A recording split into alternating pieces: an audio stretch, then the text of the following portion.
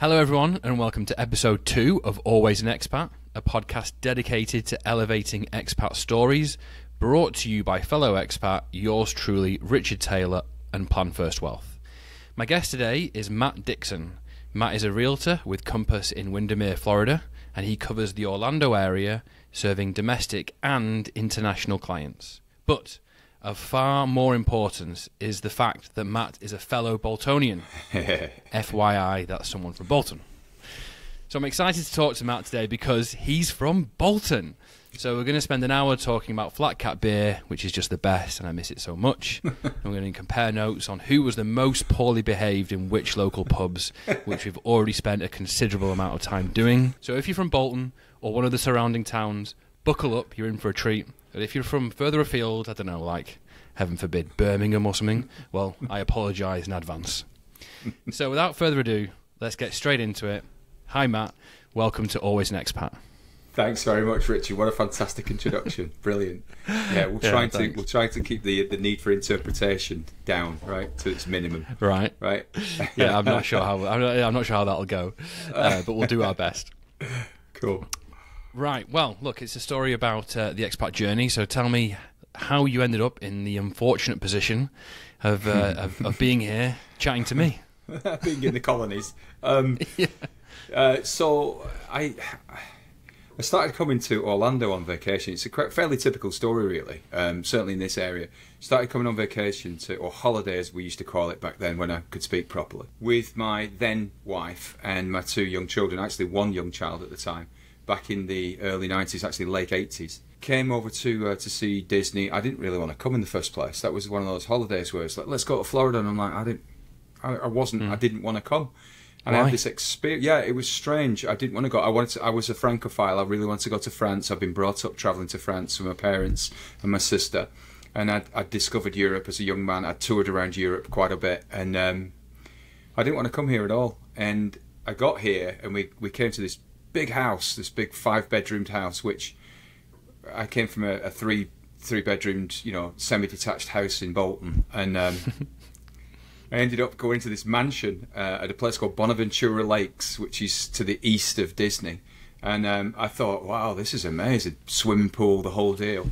Anyway, the first trip to the theme park was the day after we arrived. And I remember getting onto, and I really remember this, like viscerally remember it. We got onto Main Street, USA, inside Disney World, and I looked up towards the castle, and there's something happened. It was just like the weirdest experience. I just fell in love with the idea of America. I'd always been into the music and the culture. I was very much into the music of America. But seeing Disney for the first time kind of did something. And I don't think it was actually Disney. It was the fact that there was this American idea that if you can perceive it, you can achieve it, right? And that really appealed to where my mindset was at that particular point in my life, and I guess what I'd been leading up to that point.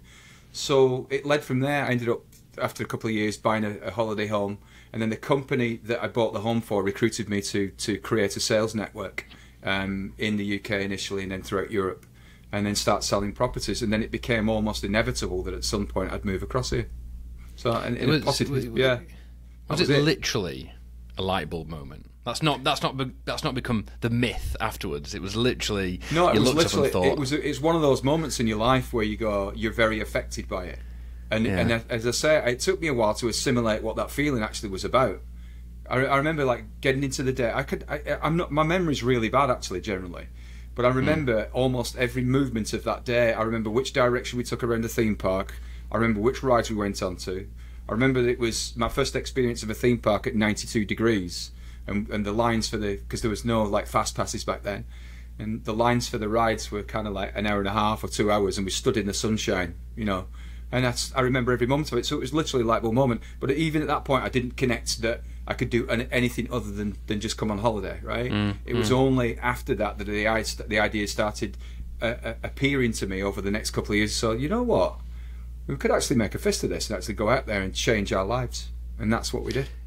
But then how? Because it's one thing to think that. It's a totally different thing to actually be here 20 years later. Yeah, it really is. Having made that move. Yeah, and somebody once said to me, because obviously things have happened over the years, and you meet people who've had, like at the expat networks that I speak to, and yourself included, that everybody's got their own unique story, but there are some commonalities, and one of them is that you wanted to change, right? You're ready for a change. You're ready to kind of go and explore something different, and most people don't do it. Most people don't make that decision, and that's there's no. I mean, that is what it is.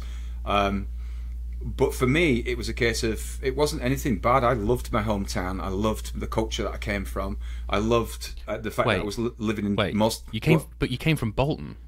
Yeah, it's mate. You know as well as I do that there's Bolton and then there's Bolton. I'm joking, everyone. I know. I'm joking. I love it. I'm proud. I'm a proud Boltonian. It's funny, isn't it? Because when people talk about Bolton that don't know Bolton, they think it's like this grubby little working class town in the middle of nowhere, right? It's just like a satellite of Manchester, but it's a lovely place. I love it. Right? No, but it is though, but it's not. No. Like the vision they have, the mill town, dark satanic mills. Yeah, it is that. And like if we talk about Bolton town centre now, it is grim. Yeah, it is grim. But it's also a great place full of very, great people. Very honest is what I've found, and I've appreciated that over the years, because I know we're going to move on to other topics in this conversation, but one of the things that I really miss is how straightforward it is. If you said something, you pretty much got the truth, from people, and that's something that I had to learn over years coming over here, because I'm fairly gullible in a lot of ways, and it's easy to get taken for a ride, especially in a place where nobody's from. Nobody's from Orlando, right? It's a town of 1.5 million people. The actual city centre's about 200,000 people, which is roughly the same size as Bolton, right? A little bit smaller. But most people in that 1.5 million are not from here. They're actually from other parts of the world, and they come with their own stories and their own leverages and their own needs to exist. But I do miss that spade's a spade kind of honesty from where we're from. 100%. So I lived in Dubai for a few years, and in Dubai we just got we got adopted by a group of Londoners who were Irish Londoners, and they just basically adopted. We were the token Northerners. Yeah. And before that, I hadn't really known any Southerners, let alone people from London proper. Yeah. Great people, love them to bits. Yeah. But I always used to say, things are so much more straightforward and simple up north. Where I'm from, if we have a dispute, we can settle it with a cup of tea or a beer. Yeah, that's right. And if it's a beer, usually several beers. It's just everything's solved, or a cup of tea or a beer. Yeah. It was just the Southerners, the Londoners that I knew, they approach things different. But that's not to say that the North isn't sophisticated, because it is. I mean, there's a lot of innovation in the North, and I know that in recent years the politicians have been calling that area of the country the Northern Powerhouse, which I think is somewhat patronising, because there's much more to it than just an industrial history. It's very innovative, the music scene and the technology parks, and Manchester's now Britain's second city. It's a phenomenal growth rate. So I think it was the British comedian Paddy McGuinness, right? Peter Kay's sidekick, who once said, "How can you tell a boy from Bolton in London? He's the one that's walking around going, 'How much?'" And there's there's a truth to that as well. Yeah, totally. Manchester's booming. I lived in Manchester before I left, and I worked in the city centre, and it's changed dramatically since I was there. It is booming. I took my current wife there a few years ago. But we went back recently. I've got a very good friend he was a client, and he's become a very, very good friend of ours who lives in South Manchester. And we love staying in the city centre of Manchester. It's such a walkable, friendly, open city with so much vibrancy. There's a lot going on there. It's really cool. Yeah, and Mancunians are great. Northerners are great. I joke about Bolton, but just for everyone listening, if anyone cares, I do love it. Right, so how did you actually make it happen then? How did you get yourself here? Yeah, so what I did, I came across what they call an L1 visa. An L2 visa, which is a managerial position within inside a company. And at that particular time, you had to show... so what happened was, I had an engineering business that I went into with my father. My father retired, and I carried the business on. And I was doing this. I was a terrible engineer. My father was a bespoke engineer, really knew what he was doing. Time served, worked at British... at Hawker Siddeley, as it was, in Horwich.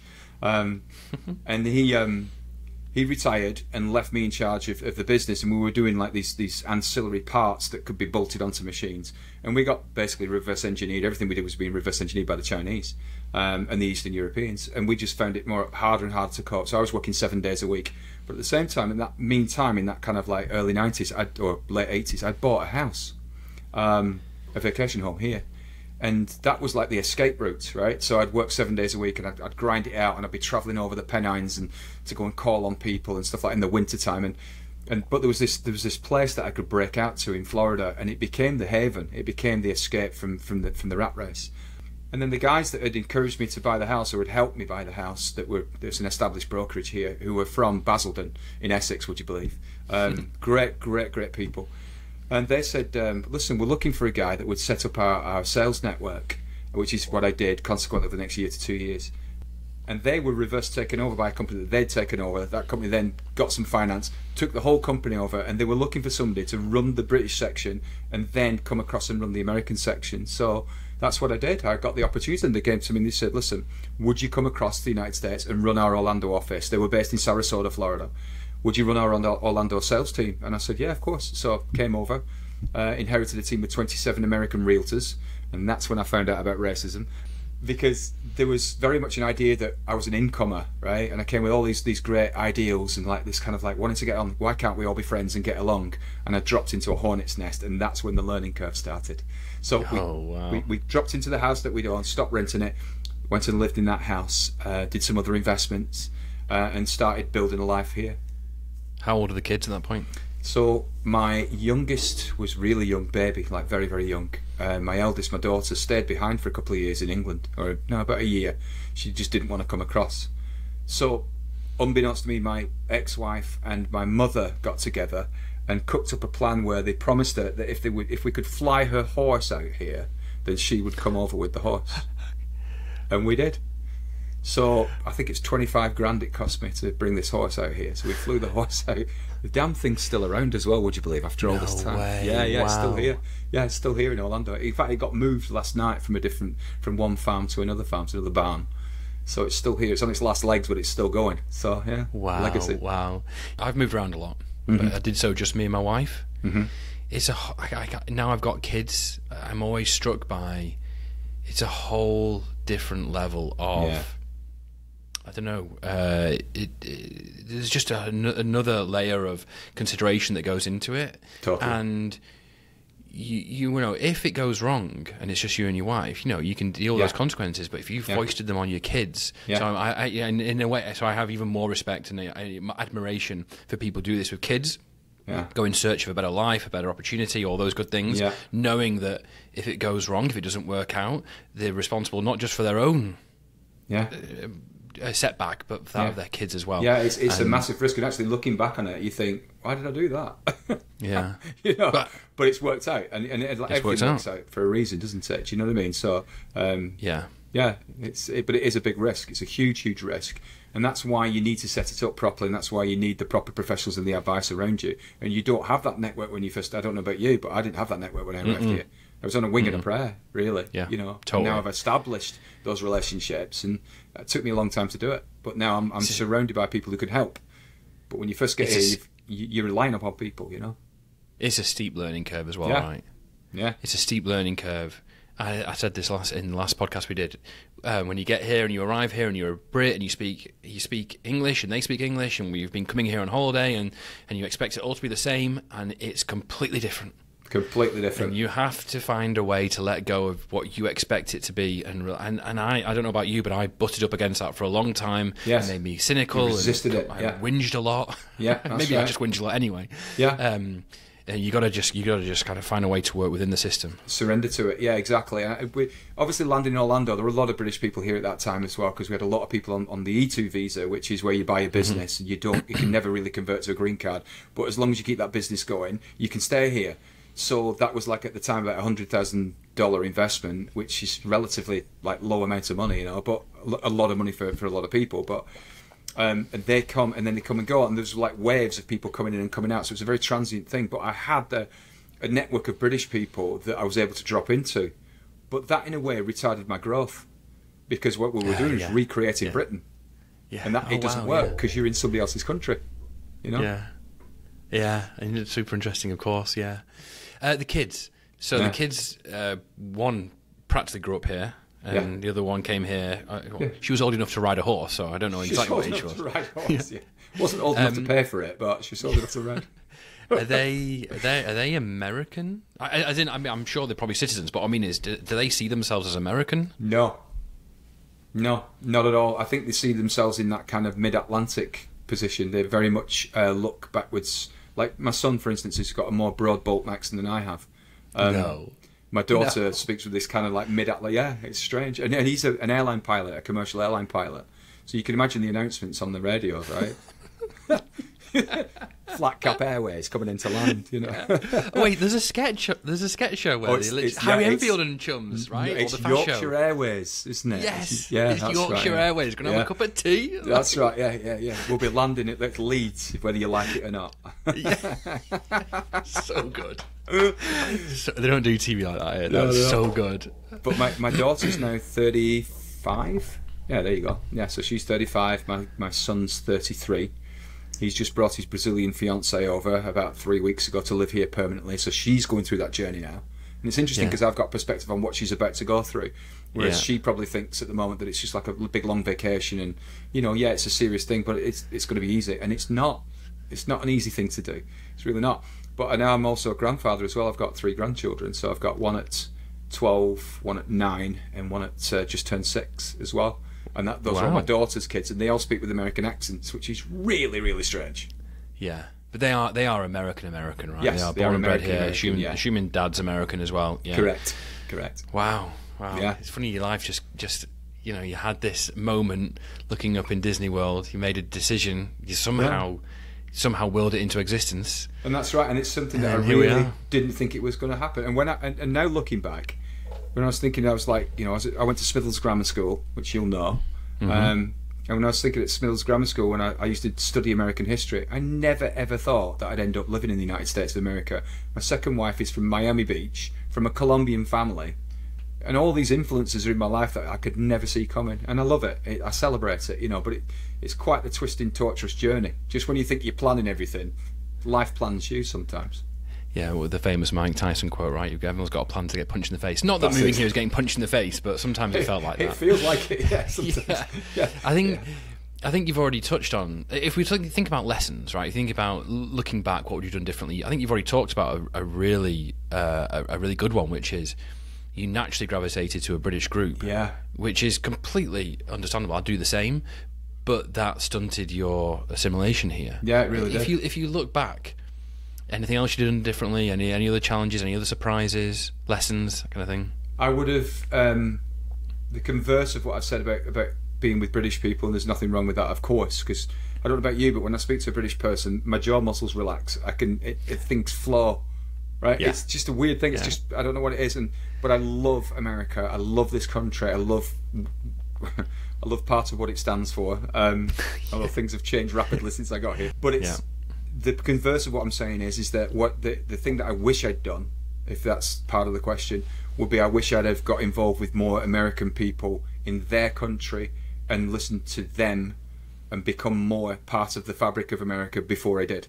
Because quite frankly, it took me about 8 to 10 years before I really started becoming part of the American fabric and understanding that no matter what I thought of it, it is what it is, and that business is done in certain ways, and even the way that you greet people is different, right? Because you'll notice this when you get on the phone, that classic thing, hi, how are you? I'm fine, how are you? Doesn't exist anywhere else, does it, right? It's like this polite way of actually entering into a conversation. It might not mean a great deal, but it's a polite way of doing it. And there's a lot of differences. And I just wish I'd have assimilated into the American culture more. And the reason for that is, number one reason is that I think my growth in business would have been stronger in the field that I'm in. Because I was taking care of a lot of expat British people doing flying by programs, people coming over for 3 days or more, but I'd be with them for 3 days, sell them a vacation home, set it up with management, and then move on to the next client and retain them as friends and colleagues and clients into the future. But there's a much bigger market, and that's the American market, the people who live here. Yeah. So in my industry, 97% of what we sell around here is to American nationals moving, and it's a very transient, part of the world. You've got to use your British accent with Americans. We get away with murder here just because of the way we sound. Martha, one of my colleagues, she's like, "You just totally unearned privilege." Yeah, and it really is. Yeah, my wife says that. Yeah, same thing. So you've got to use it. Yeah, no, absolutely. And it's funny because when you speak to another British person, we divide north south, don't we? Right, Scotland downwards, and we divide, and so people can figure it out. But of course, to the American ear, it's pretty much all the same thing. I often say that I get treated like I'm clever and I'm actually dumb as a box of rocks. right? Well, you get treated automatically like you're smart. Like you went to Oxbridge. Yes. Yeah. Yes. Like, Which I think you did, didn't you? No, I wish. I'm gonna take it, but I don't deserve it. But I'm going to leverage it. Although, right, it's funny you've said a couple of things there. The greetings. I have this running joke with my neighbour. Every time he goes to greet me or say goodbye, I never know what's coming. It's like a high five or a fist bump or like a handshake that turns into a fist bump, and I just put my hand out to shake hands. It's really awkward because then they'll grab my wrist or something. I'm like, this makes me uncomfortable. Do you get anxiety with it? Yeah. Can we agree on how we're going to greet each other and say goodbye? And I can't learn this 4-point.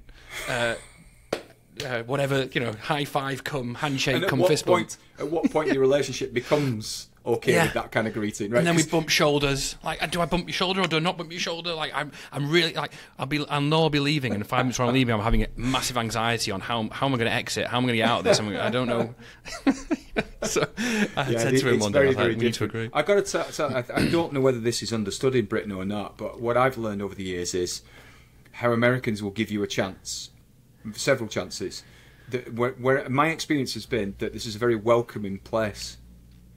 Now, I don't think it's because we're British. I just think it's a very welcoming place. I just think it's been a place where people will give you fair play, mate. Have a go, and they'll take you at face value, and they're polite to you as well. And I don't think Americans carry that reputation worldwide, but I've found them to be very generous of spirit, very open, and very willing, and quite self-effacing in a lot of ways. Because I think Americans generally know the problems with the country and the politics and the government and all that stuff.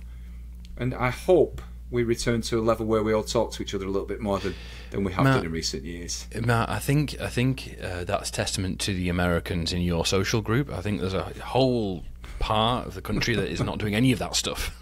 Certainly not listening or open-minded. As I'm finding, right? Yeah, maybe. Yeah, maybe. I've travelled all over this country, though. I've done stuff in Las Vegas, and I've travelled all over the place, and there are definite differences between the regions, aren't there? Right? So, like Chicagans and Midwesterners are different than we know the New Yorkers or Philadelphians or Baltimoreans or whatever you call them. But it's right. I know Sam's with us here on the call, and I think, are you from Baltimore, Sam?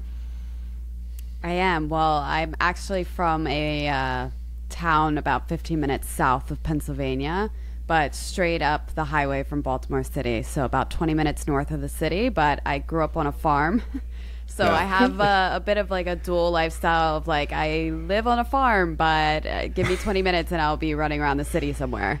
Yeah, a working farm. Yeah, my brother's an actual farmer, and so is my grandfather and my uncles, cousins. They're all farmers. Farming what? My brother, particularly, he does beef cattle as well as a bunch of produce. My family used to do dairy as well, but that is like extremely extremely time consuming, nonstop. So I think some members of the family have gotten a bit tired of that and transitioned to other things. It's funny, isn't it, that farming culture thing? I used to go to school with a lad called Andy McGuinness, who was from McGuinness's farm, which is up on Scout Road in Bolton.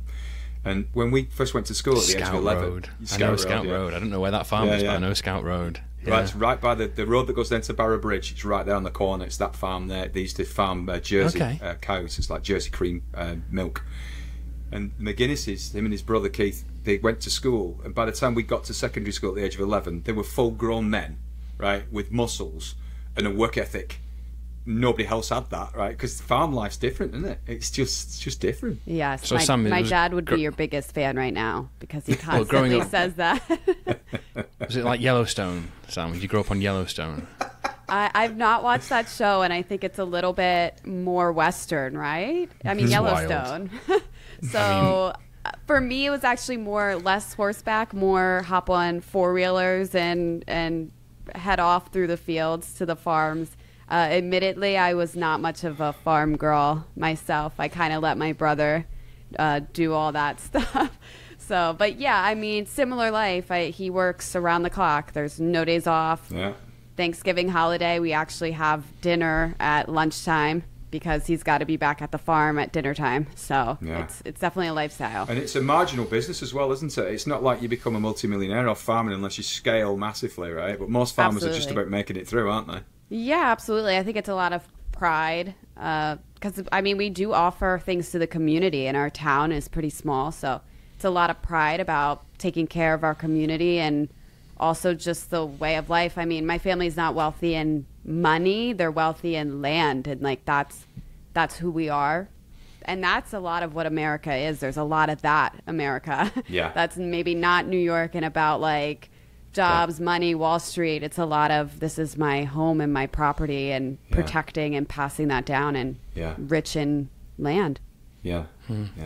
Matt, you went to Smithers School, so didn't Vernon Kay go to Smithers? And Vernon Sarah Kay did Cox? go to Smithers, yeah, absolutely. Yeah, well, no, I think, Vernon Kay did, didn't he? Yeah, he did. Yeah, he went to Smithers. That's right. After me. I'm 60 years of age now, so he's a young whippersnapper, young Vernon. Yeah. And Biggest Sarah Wanderers Cox fan well. in the world, right? Right, yeah. I remember seeing him in a local nightclub called Atlantis when we were young. He was like the big dog, right? Yeah. He was the big dog in town, and everyone was like flocking around him. He was a big star at that point, so he was a the big idea of star. being in Atlantis is very funny. Yeah, it's funny. I used to knock around with a lad called Pete Bramwell, who's now passed on, unfortunately, and his brother's Dave Spikey, who's obviously Peter Kay's. Dave Spikey, yeah. His brother's Dave Spikey. Did you say? No, my friend Peter, his brother is Dave Spikey. The guy, he's called Dave Bramwell, is his real name. Yeah. Oh, so you know Dave Spikey? Well, or you Peter knew Dave Kay. Spikey? Well, here's the thing. Peter Kay wrote the first series of Phoenix Nights, or part of it, in the next door industrial unit to my engineering business off Washington Street, towards like double kind of way. So that's where they'd come in the morning and they'd write and be funny for an hour or two. They'd go and eat the lunch and they'd come back in the afternoon, they'd be funny for a few hours, and then they'd go home, treating it like a job, right? And after Phoenix Nights, which won't mean anything to Sam, I'm sure, but after Phoenix Nights' second series, where they'd taken over the Phoenix Club, right?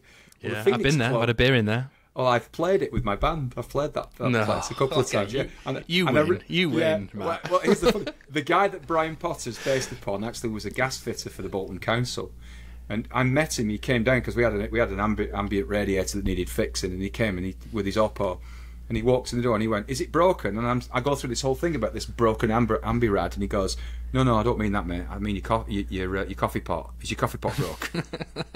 And he was everything that you'd want Brian Potter to be, except without the wheelchair. Yeah. Why did he put him in a wheelchair then, I wonder? I don't know. I didn't realise it was based on someone. Genius, isn't it? Right? It's a genius piece of writing. It's very, very clever. It's a great program. Yeah, you win. You are more Bolton than me. I'm going to give you that. You went to Bolton School, right? Yeah. So Sarah Cox went to Bolton School, is that correct? No, I think Sarah Cox went to Smithers. She did. I think she went to Bolton School. Yeah, I think she went to Smithers. Oh, yeah. She's hilarious. Really? I think she's so funny. She's carved out a good career, hasn't she? Yeah, but I remember she was on BBC. She got Radio 1 morning show for a while, and it didn't stick. The rest of the country didn't quite get her, but God, I think she was so funny. And she's on radio too. I have the radio app on my phone, and often when I'm working here in the office, I have the BBC radio on, and she's on Radio 2. She's slaying it. She's still killing it. So fair play to her. She's great. Yeah. She's just top proper northern lass. Yeah, and she's funny as hell. Let's talk about your place in the world. Let's get deep. Okay, let's do it. So it's a show about being an expat, right? And part of that is where do you belong? You are from Bolton, born and bred, proud. You've spent a lot of your life there. You've been here 20 odd years. You've got American grandchildren. Got a successful career here. Doing really well, obviously. Loving it. By the sounds of it. Where do you? Are you American? Are you British? Where do you see yourself? Well, I think one of the questions I was considering when we were talking about doing this podcast was, was like, would you go back? And the answer is absolutely not. No, I wouldn't. When I go back, I get the willies. A lot of my friends are still doing the same things, which again is fine. I have no judgment, but just from my personal perspective, I couldn't step back into that world. I don't know whether you found this, but when you get here, you forge this new life, but you never really belong in either place. And I think that's a common immigrant experience. You know. My mother-in-law, ironically or differently in a different way, she's from Medellin, Colombia. She's 4'11", powerhouse. She created this incredible business in Miami Beach in the travel sector, and she has the same experience. She would never ever go back to Colombia. Very, very proud of her Colombian roots, but would never ever go back. And I feel the same. I love my country. the life that I have here, I don't think I could achieve it in the United Kingdom. So to answer your question, it's very much here. Now, where we end up, I don't know, because Florida might not be the place that we end up, and I'm always aware of that. The amazing thing about America for me is how you can recreate yourself and create your experience here much more openly than you can, I think, in the United Kingdom. The money supply is not as controlled, and I think you can move to California or Nevada or South Dakota or wherever you want to go and be who you want to be. And that's one of the things that always attracts me about the United States, because you can literally be whoever you want to be, and nobody cares. But also the concept of staying in one place is almost alien to them. I mean, I know obviously there are people who do, but my dad's lived in the house I grew up in for must be nearly 40 years now, and he repeatedly says, "You'll take me out of here in a box." He means it, right? But you know, in America, it's almost like a given that you're going to move somewhere to retire, and people are just so much more open to what I find, making Richard, huge changes. Yeah, without a doubt. I've got some clients at the moment that are buying. We're doing a custom build home. I only met them 2 weeks ago. I was with them 2 weekends ago for over 3 days. They're buying this place. They're building it. It'll be built inside 12 months. Beautiful piece of land between two lakes. Gorgeous, gorgeous place. And it's costing them less than $700,000 to build an unbelievable home on a beautiful piece of land with water views. It's stunning. It's amazing value. And you don't get that in other areas, right? It's much more expensive in the cities and stuff like that, right? People are often surprised how cheap it can be in Florida. But they live in Alpharetta, Georgia. They're originally from Rockford, Illinois. They have homes in both places. They've got a place in Mississippi, a place in Naples, Florida as well, and they're going to build another home between the beach and this current home. And they're going to move into that home just to oversee the build. And there's this expectation amongst the wealthy or aspiring wealthy people that you can have a lot of things. You've got a lot of choices. You can have your beach home and your city home. A friend of mine is running a brand new condo development at a place called Satellite Beach, which is in the Melbourne area of Florida on the Atlantic coast. These things are 3,000 square foot plus condos. The penthouses are 5,000 square feet. And they're being bought predominantly as second homes. And they're like $1.5 million and above. It's cheap to a lot of people. Because the wealth in this country is so great, you know? Yeah, it takes a lot of getting used to that. I remember recently there was a newspaper article talking about Jeremy Hunt, a cabinet member, or vice prime minister, whatever he is now, and talking about how he's one of the richest members of the cabinet. I mean, Rishi Sunak has kind of blown us out of the water now. Unbelievably wealthy, but we're talking about Jeremy Hunt being one of the richest members of the cabinet, £14 million net worth. That's a lot of money in the UK. I remember in America, it's not much. I had one client recently who owns an air conditioning company in New Jersey who gave me a proof of funds letter, a letter which said, I have this amount of money to complete the purchase of this property. I mean, it was a fairly prestigious property, but in one of his accounts he had $32 million in cash, and he's not considered to be rich. He's wealthy. What? Yeah. We come across it all the time. I mean, there's a huge amount of wealth, and particularly the boomer generation, right? The richest generation that the world has ever seen. There's a massive amount of money. Yeah. Don't get me started, Matt. Don't get me started. Well, you must see it. I mean, that's you know. Yeah, I see. Our clients, most of our clients, Generation X, and I'm a geriatric millennial. Are you just at the end of the? I feel it. I'm starting to feel it. Yeah, I'm a geriatric millennial. But most of our clients, Generation X, and let's just say I appreciate that. I like Generation X. Yeah. Before, as you were talking about, it took you 8 to 10 years to really get involved and become American. I was just thinking, I'm coming up to 9 years. I've just gone through 8 years, and I'm an American citizen, but my wife's British. My clients are British. Half my colleagues are British. Most of the podcast guys' team, apart from Sam, are British. A load of our vendors are British. Then that's intentional. Blink twice if you need help, Sam. Yeah, and that's intentional, honestly. We have actually tried. We tried to go more American on some of our vendors, but there was just a disconnect in communication, and we actually went back to Britain. And also, they tend to be cheaper, and which also is nice. But I'm at that point where I haven't fully assimilated. I've stopped trying to fit America into my box. Yeah, because America wasn't going to cooperate. That's right. Totally unreasonably. But I've kind of learned to let go of that, and that's been really helpful. And I've got American kids, born here, American kids. Mm-hmm. But I'm surrounded by Brits all day, every day. Now, I'm partly glad for that because it means that hopefully I won't develop the Mid-Atlantic twang. I'll keep my lovely Bolton accent. It's funny, actually. So James works for me. James is from Philadelphia. No, he was from New Jersey. Lives in Philadelphia. James Boyle, Irish descent, but American born and bred, right? And he'd never heard of Bolton. But now he talks like an American, but he will say Bolton. And it was a client who picked this up. He was like, you say Bolton like you're from Bolton. So it's just this regular American, never been to Bolton, never heard of it, but he says Bolton. My wife said to me the other week, I said, "You okay?" She says, "I'm knackered. I'm not like you're from Miami Beach. You can't be saying stuff like that." I love it. Yeah, but you've just got me thinking. Like, sometimes I live in Greenwich now, which is just outside New York. I sometimes think, should I volunteer? I join the Democrat list. Like, should I volunteer? Then I'm like, I've got 2 dogs who run at different speeds, very different speeds. One of whom is, hard work. 2 kids. My wife and I both work. I'm kind of knackered myself.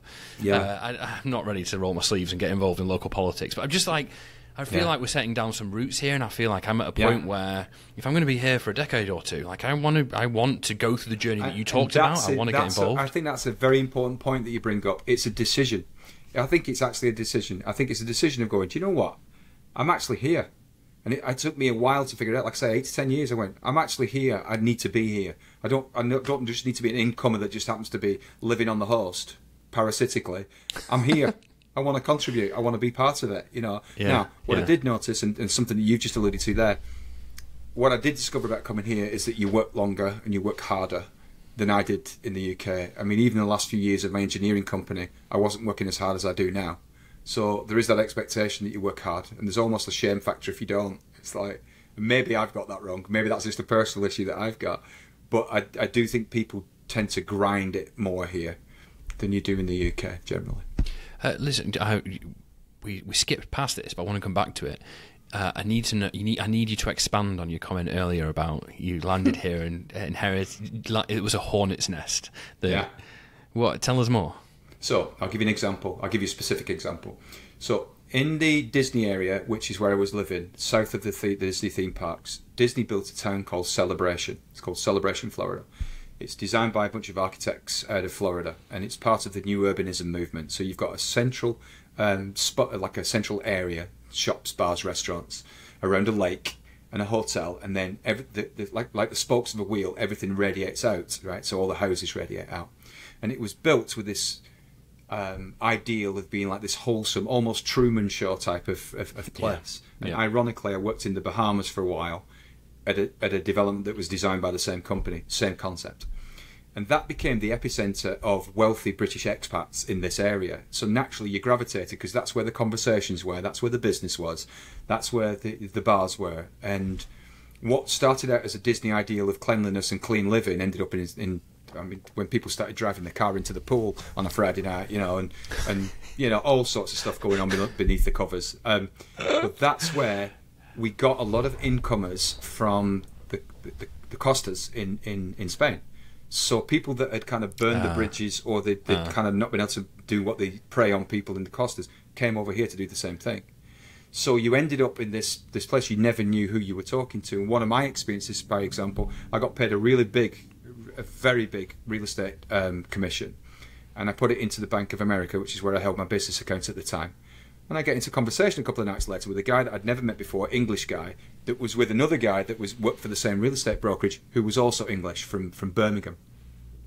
This guy's reputation wasn't that great. I distanced myself from him a little bit because I didn't want to be in his company. I didn't like who he was. I just personally didn't like him. Well, this guy gets talking to me, and he's talking about this business investment and blah, blah, blah, blah, blah. And it transpired that he knew that I'd just taken this big real estate transaction, and he knew almost exactly how much money I'd got in the bank. And the reason for that is that there was a British guy working at the bank who was tipping him off when British expats got money into the bank account so that he could approach them to become an investor. That's disgusting. Yeah. And then it transpired that what was happening is that the British guy in the bank had fallen on hard times, And so what he was doing was he was gambling for a living, right, or trying to gamble and failing badly at that as well. So he turned to criminality, and there was this underbelly at the time of British people doing fairly unscrupulous things to British people. It's going on now. We have the next wave that's coming is Brazilian investors, and a similar thing is going on in that sector as well. So one of the things that I should have done is stepped away from that sector of that kind of person, that bunch of people, long before I did. And now most of them have cleared out. You know, they've had this is the unpleasant underbelly of expat life. So I've been an expat in the Middle East, and the Middle East is changing a lot, but it's still when these famously expat destinations, you know, Far East, they attract a lot of unsavory characters. And then this kind of stuff goes on, and then you can get co-opted into that group, and it's all quite seedy and unpleasant. And that's one of the things that I like about America, and one of the reasons that brought me to America is most expats here came on a work visa. You know, they were valuable enough to be transferred into company, and that for me sets the bar, the quality of expats here quite high. Obviously, there's exceptions, but in general, a lot of, certainly the ones we speak to came here on company transfers, on visas, and you've got to be a quality person, really. So it's not quite the same, but I can imagine it sounds like where the pockets of that still happens. The same visa for me. I mean, I agree with you completely. The E2 visa was a problem in our particular area in Central Florida, because you got a lot of people who could just about afford to be here, but they had to make it work. And then when they got here, they found out that the business they bought didn't bring them as much money as they thought, not as much revenue. So then they either turned to doing things like getting into real estate, or whatever they had to do to make it work. Because at the time, only one person, the visa holder, could work, and the spouse couldn't. So now they're over here, they've sold everything in the UK, they've been sold a bill of goods in terms of a business that probably had two sets of books, right? One for the taxman and the actual reality. And they get here and it's not working. And it's heartbreaking. I saw people fail repeatedly and go back to nothing. My advice to anybody that's thinking about doing this and coming across here is do the groundwork, and as best as you possibly can, engage with people who have had the experience of doing this, that have your interests at their heart. And I can't express enough just how heartbreaking it is to see. I saw a policeman from Glasgow. He was walking around the building where our office was at the time in tears. He brought his wife and his family across, and the money that he'd given to buy the business was supposed to go to an escrow account, right? A holding account. And the person who created that escrow account, it wasn't an escrow account, it was a regular bank account, had taken all that money and scarpered with it. He'd sold his house in Glasgow, and he was there with his wife and two children. And I got talking to him, and he was a hard-bitten Glasgow Scots, policeman, and he was in bits. And I said, he described what's going on. He says, my problem is that I can't go home. I can't go back to Scotland, but I now can't go home to my wife and tell her. It's heartbreaking, and that was a British person preying on a British person. So that's the underbelly, the seedy side of it. You've got to engage with people who know what they're doing and that can give you the right advice, and that's why people that have been here for a while, that are assimilated, that have those connections, are the best people to engage with. There's no real excuse for not doing now, other than I think the reason LinkedIn really means that you can access this network. There are professionals like me, you, all sorts of people who can help. Before, people didn't really have that access, and it probably was harder to find. But still, people move here all the time and just land here and think, oh, it's going to be fine. And you're like, no, these investments you're holding me a problem, and you have to unwind it, and then there's tax issues, and then it can get really and it's all so avoidable if you just get a network in advance. And people want to help. You reach out to people on LinkedIn, people are going to say yes, they're going to help for free. I do think that both, obviously in your sector, because you're dealing with finances, in my sector I'm dealing with people invested in properties that they're either going to have as the primary residence or an investment property. There's a weight of responsibility that comes with what we do. The unfortunate thing is those people that are not designed to last here will come in and prey on those people, because they know they're going home in a few years, or they're going off to, I don't know, Panama or wherever they want to go. I think if you've made that decision to be here and to create something with a legacy, with a structure, I think you're right, and people who come on work visas are much more determined to make a success of it here. Those people are probably, pound to a penny, more likely to be the kind of people that are going to have your interests at heart than not. Yeah. Yeah. So I brought it down a bit, didn't it? Yeah, all good, all good. When you go back to the UK, you go back. How do you feel though when you're back in the UK? I get excited when I get off the plane, and it's never warm. Although I always tell my wife that it's going to rain, and it never does when she's there. We call her the Sunshine Princess, so because every time we go, it's miraculous. Nice. I took her. I was on Rivington Pike with her a couple of times. Nice, ago, yeah. And it was like supposed to be raining, and it was blisteringly hot. It was ridiculous. So I get excited when I get off the plane. I get excited going to see Manchester. By the time I get in the cab, driving up Halliwell Road in Bolton, I'm not that excited. Right? Halliwell Road, yeah. And then you start seeing people doing the same things that they've always been doing, and it kind of like it irks a bit, but. Going to places like Manchester, I absolutely love being in London. It gives me me too. a joie de vivre, right? You feel the same? Yeah, totally. Yeah, it's I a love real it. world city. Yeah, it really is. I love New York as well, and I actually love New York for history. It's just such a standard British like put down of America. They've got no history. Actually, they've got loads of history, and some of it's great, and loads in New York, but. New York, London history, other than perhaps Rome, but London history is just unrivaled. I love it. It's madness. And you're right, touching on that as well. I went to the Biltmore House over at Asheville. I don't know if either of you have ever been there before. I've heard of it. I've not been there. I've heard of it. Martha's been there. I've looked at pictures. It's stunning, and it's a testament to American wealth and old American money. I mean, that kind of American, if you remember, saved the British aristocracy in the 1920s and 1930s, right? So where all the guys that had been sat on their piles in the country and they couldn't afford to run them anymore, married American heiresses. Go to Biltmore, it's 250 rooms. It has a library which is 3 stories high with thousands of books, all read. I mean, all of them have been read. So there is a depth, there is a history to this country that gets played down. I agree completely. There's a great history, and and a lot of it is in the southern tip of New York. There's a big manor home in just outside Bolton. I can't remember where, but there is one near us that's been bought by an American. I think the profile of the New York Times is like pouring millions of dollars into just a normal dude. I think he's from LA, not like a multi-millionaire, but he's a normal dude throwing. I think he's doing a lot of it himself and then documenting it. That's attracting people to it. But it's like Rochdale or something. I might be making all this up and completely wrong, but it's somewhere like Rochdale, a manor house. Yeah, amazing. It's cool. But the history. Going back to London. We use London as a jumping off point into Europe, but it's almost like we gravitate to London because London is a place to be. You can get your feet on the ground, you can breathe, you can get involved in all that excitement and all that life, and then jump off from there. Either go north to Bolton or wherever. We went to Scotland recently, took my mum and my sister, picked them up, went to Portugal, came back to Manchester, and then went up to Scotland for a couple of days, which was really, really nice because my wife had never seen Scotland. And there is, you're reminded that it's an amazing country, it's a beautiful, beautiful place. Yeah, it's an amazing place. I think you all... I did not appreciate Europe until I moved to the Middle East. Then I realised that having an hour from Paris, 2 hours from Madrid, 3 hours from Rome, just unbelievable to have that on your doorstep. You talk about Dubai. I mean, there was no depth in Dubai for me. There was it's all shiny and big and impressive, but there's no depth to it. I'm grateful to Dubai. When people, no, you didn't ask me, but I'm going to tell you. I'm grateful to Dubai. Richard, are you grateful to Dubai? I'm grateful to Dubai because moving there expanded my horizons. I'm from Bolton, went to college in Nottingham, was living in Didsbury, South Manchester, and I was going to. That was as far as I was ever going to get. My wife's from Bury or Whitefield area, and that's as far as we were ever going to get. And I wanted to move to London. My wife was like, "No, we've missed the boat. Everyone's gone. I'm not following." I was a bit of an impasse in my career, and we went out one night for someone's birthday, and we got chatting to a couple we didn't know, and I said, a bit of an impasse.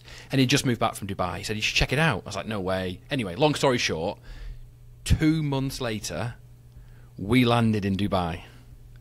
Right, it's wild when I look back on it. But 2 months later, we moved to Dubai, and like every expat, I was going for 2 years. That's what everyone says, 2 years. Yeah. And then you either go back or you're always an expat, and we were always an expat. And moving to Dubai, I also never really. It was just a bit. I had a great time there, but it was it's a bit gross in some ways, and. and it's changed a lot now. Like it really is. It might change worse for some people, but anyway, it opened my horizons. The reason I am here now talking to you is because I made that move, and that's what I'm really grateful to it for. Fabulous. That's a great story. That's brilliant. When you're in the UK, do you feel like a Brit? Do you feel at home, or do you now feel? Yeah, no, I definitely feel like a Brit. And coming from where we come from, they won't let me anything else, will they? Right? I went back on my own, actually. I think it was the last year, the year before, and I walked into my old boozer, the Finishers Arms, near Heaton Cricket Club, and there was a guy sat at the bar called Nigel Moller. I used to go to school with him, and I started talking with this mid-Atlantic accent. He went, "You can stop that bullshit." Fair play. But I very much feel British, and I'm very proud of being British. That's good. I think moving away, I'm more proud of being British than when I lived there. Totally, yeah. Can you get a pint of flat cap in the Finishers Arms?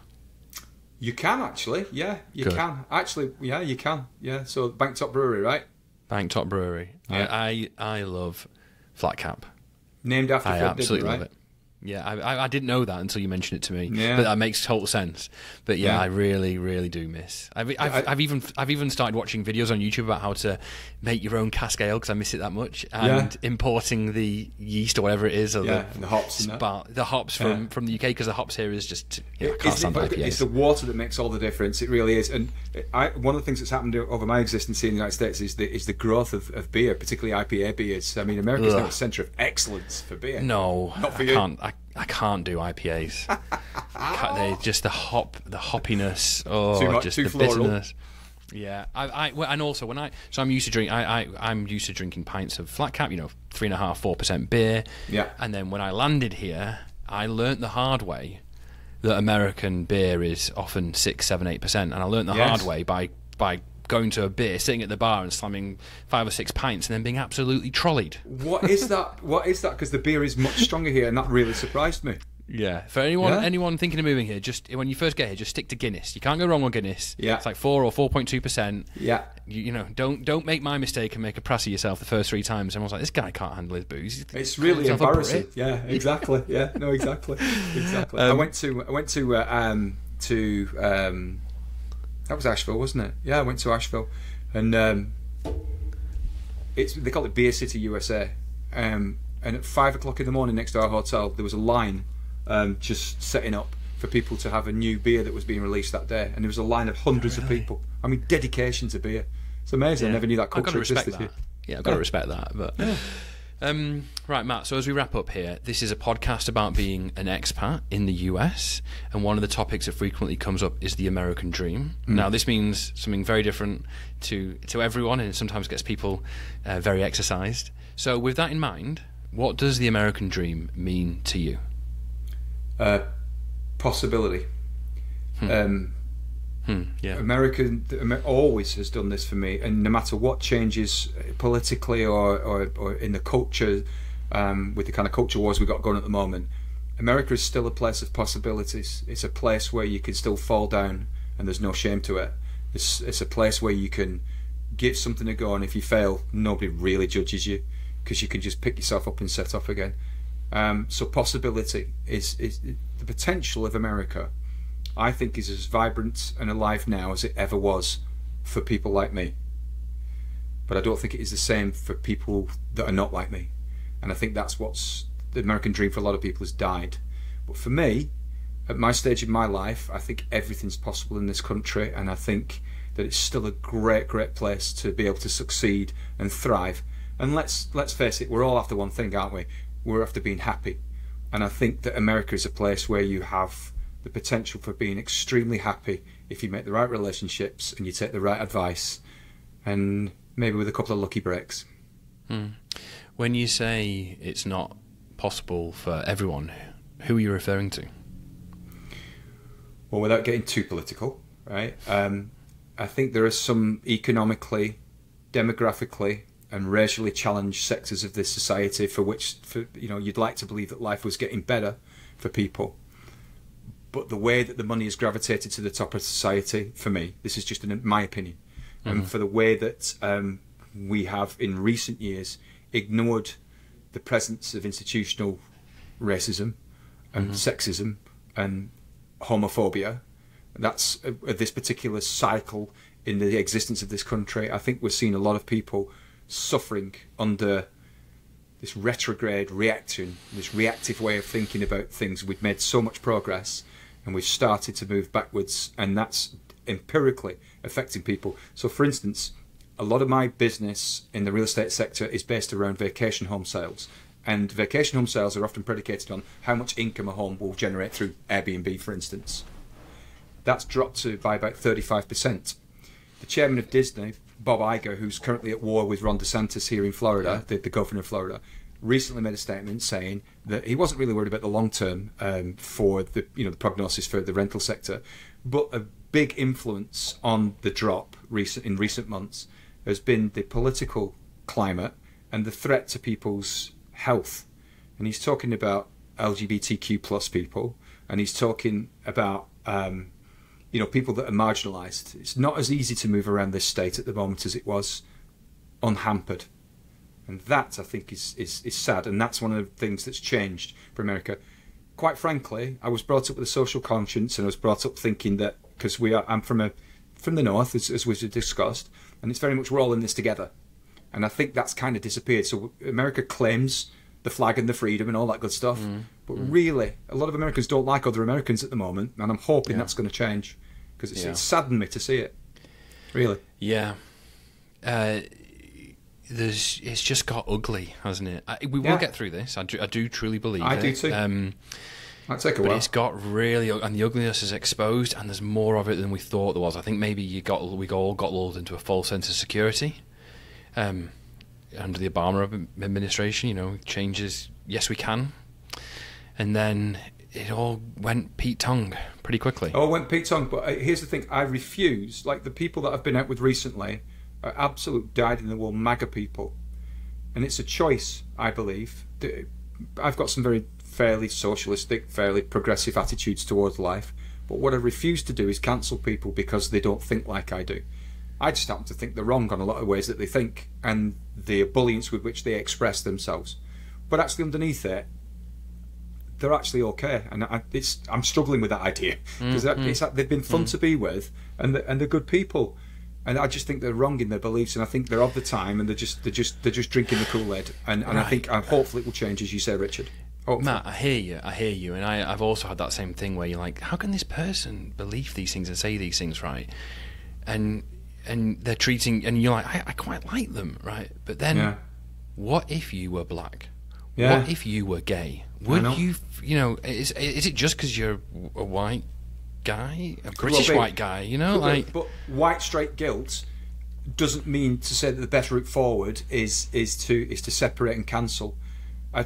Any conflict, I believe, is brought to an end through discussion, negotiation, and understanding, because hate is born out of fear, and 100%. Fear is born out of not understanding somebody else's position. And I'm very disappointed, but I made a decision. They won't have my hate. I will not be like them. I won't. Do I have to like them? No. But I do have to exist with them. And yes, it's easy for me because I'm neither black nor gay. And so it's easy for me to say these things. But it's one of the things that I lament in the changing of America since I arrived here all those 20 odd years ago, is that we've gone. Now, maybe it was just blind and it was under the cover. I think it was always under the cover. But I think we've made a lot of progress on a lot of issues, and we feel to be going backwards at the moment. But like you say, hopefully we're going to come out of it. Well, just to wrap up this part with a little, when I first moved here, not long after the riots in Ferguson were happening, because yet another black kid had been killed by police or someone. Yeah. And I remember watching TV, and there was a news show, and I think his name's Gordon Banks or Gordon Parks or something. He's a famous black photographer who took a lot of the civil rights photos from the 60s that you'd all recognise, right? And there was an exhibition of his work, coincidentally in Ferguson, I think. Maybe not, but anyway, there was a segment on this news show. was Gordon Banks. If I'm getting his name wrong, I apologise, but the famous black photographer showing off his photos of an exhibition of his photos from the civil rights movement whilst Ferguson is burning. And whoever was going around with him said to him, you documented all this this fight of the 60s, and then you made such progress. How would you square that to what's happening right now in Ferguson? And he said, this is human nature. We take 2 steps forward and we take a step back. All we're doing right now is taking a step back. And I used to take great comfort from that, because I was like, yes, that's it. Okay, there's this reactionary politics going on right now. But that was like 2016. Yeah. You know, and then we're still here and we're still sliding backwards. We will come through this. We will, and we'll. I believe what's that long arc of justice bends towards just. Obama said it better than me, and I think whoever Obama was quoting said it better. But you know, we will get through this. But it's kind of demoralising. Well, I also don't like the way that America's being viewed in the rest of the world because of the stupidity of some of our leaders, and I think we get poor choices put in front of us. I think we get given, you show up for this guy or this guy. By the way, never a woman, and certainly not a black woman. But you get these 2 choices, and I think the choices are BS as well. I really do, personally. But overall, America used to be. I think a lot of people used to look at America like, you know, it depends where you're from, right? But a lot of people used to look at America as a place of hope, and I don't think that's the case anymore. I would love it if the next 100 years, the global community said, right, for the next 100 years, only women can run each country. Just give them a turn, right? Let's be Finland for a while. Yeah. New Zealand, right? Merkel in Germany, like you've had your time. You know, and you in 100 years you can run again, but for 100 years, let's see what they do. And you know, women aren't perfect. There are bad actors in the female community as well. But in general, I think they would do a much better job. As long as it's not Marjorie Taylor Greene, all right. So that's the only caveat, right? Yeah, right. But unfortunately, you know, we're gonna have to open it up to all of them. But hopefully, common sense will prevail. But in general, there would be, you know, Marjorie Taylor Greene's would slip through somewhere. But in general, I think it'd be a worthwhile experiment to run. Let's put it that way. Yeah, well, everything's patriarchal. I mean, I saw a thing the other week, a documentary about how cities were designed for men to walk in, not women. Right, there's this whole thing, and its depths and its layers of understanding, and that's the key, isn't it? It's no matter in business or in your personal life, it's about understanding the other perspective, isn't it? Right, understanding other people's perspective first. You can't be in a negotiation with you can't do your job unless you discover what the pain point is, what people need, how you can help, right? And I think that's the same in every aspect of life. Is that if you can create an environment where you're helping somebody else either understand or prosper or feel safer or be more comfortable, whatever that is, if that's your job, then do that. Do that. There's a reward in that, because everything else follows, I think. Yeah. Right, Matt, as we wrap up, is there anyone else we can alienate? Is there any other topic we can go on here? Is there anyone else we can upset and convince never to listen again? No, I think we've done a good job of doing that. We've done it. So we're just left with Boltonians. I think there's a guy from Blackburn still tuning in. You know, we gave Manchester a shout. Oh, London. We've still got 4 cities in the UK who are on our side, and everyone else has abandoned us. Right, Matt. So I asked you what the American dream means to you, but what does your American dream look like? My American dream is all about, as I get older, it's less about material and it's all about the spiritual. It's all about seeing the next generations prosper and leaving a legacy of happiness and hope and peace and some money as well, right? Yes, that's where you come in. Yeah, well, next time you're in the Finisher's Arms, you tell that to the guy next to you. Tell you're all about the spiritual now. With your Mid-Atlantic accent. I've got to the point in life where I don't care what people think anymore. That's the problem. Oh, good. That's what happens. Yeah. So good. I don't want to upset anybody, but I just wish the world peace, and I just wish everybody could get what they want without denigrating and making somebody else feel less. And I think we can do that.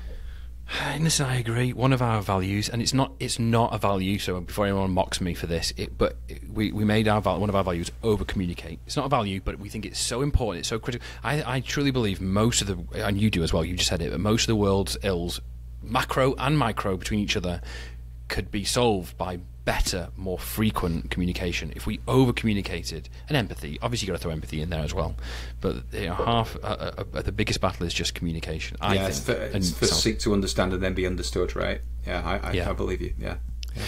Excellent. All right, Matt, so listen, if anyone wants to find you, where can they find you?